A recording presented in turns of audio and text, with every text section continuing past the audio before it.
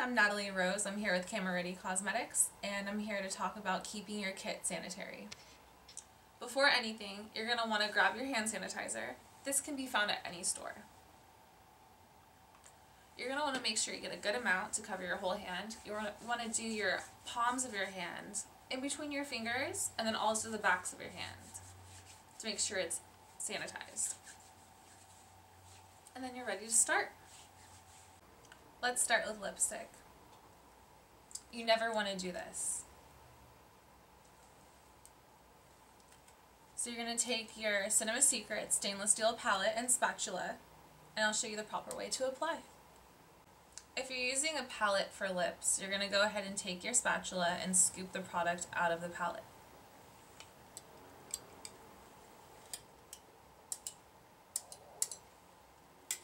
Then you're going to apply with a lip brush. If you're using a tube of lipstick, I would use it like this.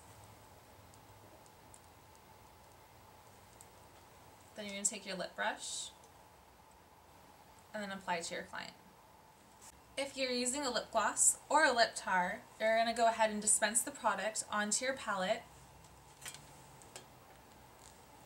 And then you're going to take your lip brush and apply on your client.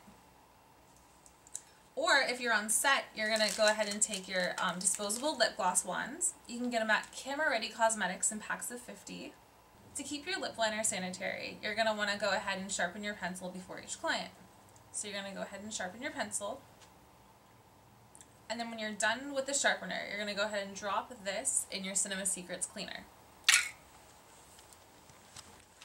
Eye pencils are treated the same way as the lip pencils. You're going to want to make sure you sharpen your pencil with a clean sharpener before applying it to your client. Moving on to eyes. You're going to want to go ahead and take your mascara, remove the built-in mascara wand. Take your disposable, dip it into the mascara, and then apply it to your client. Don't ever double dip. Once the wand touches a lash, it cannot go back in the tube. Disposable wands prevent spreading germs from person to person. So once you're done with it, throw it away. You can get more at Camera Ready Cosmetics. For all cream makeup, you're never going to want to do this or this. The same thing that we did for the lips. You're going to want to take your spatula and your palette.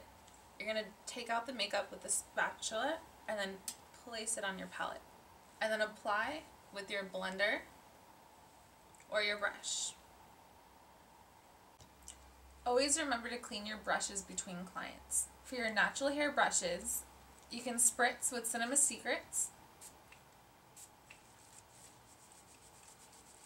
And then for your synthetic brushes, you're going to want to go ahead and dip these into the brush cleaner and then clean off. And this can be found at CameraReadyCosmetics.com. Keep your kit clean and your clients safe. This is Natalie with Camera Ready Cosmetics. Thank you for watching.